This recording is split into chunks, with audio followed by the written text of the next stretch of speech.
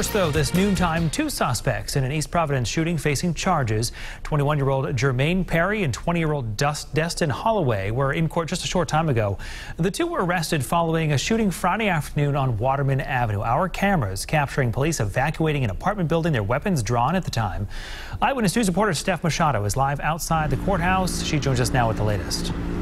Brian, East Providence police tell us this shooting on Friday was the result of a robbery. The victim telling police the suspects were trying to steal his gold necklaces, then shot him. We do have video from the scene on Waterman Avenue on Friday. You can see police surrounding an apartment building with guns drawn. Those suspects walking out with their hands up. Both were arrested on the scene. Jermaine Perry and Destin Holloway, both of Providence, are those suspects. Now, today in court, they were arraigned on charges of first-degree robbery, assault with a deadly weapon, discharging a firearm, and conspiracy.